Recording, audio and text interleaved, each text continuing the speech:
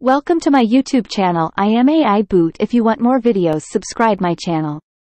Indian Armed Forces set to get tankbuster missiles as HELINA and Dhruvastra clear trials. India's indigenous helicopter-launched NAG, HELINA, anti-tank guided missile, ATGM, has successfully completed all trials. HELINA's Air Force version Dhruvastra has also passed all its trials.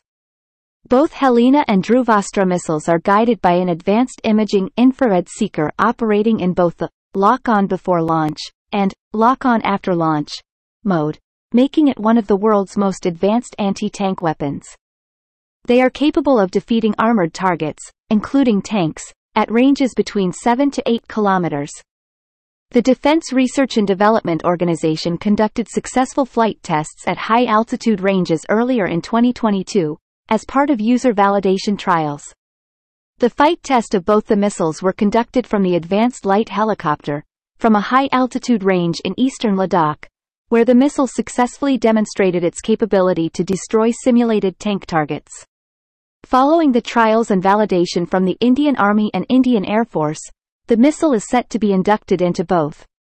The HELINA and Dhruvastra missile are helicopter-launched variants of NAG missile, which is a fire-and-forget, third-generation ATGM, with an operational range of up to 4 kilometers and is equipped with a tandem high-explosive anti-tank warhead. With a length of 1.834 meters, a diameter of 0.158 meters, and a weight of 44 kilograms, the NAG ATGM can destroy all armored targets including tanks.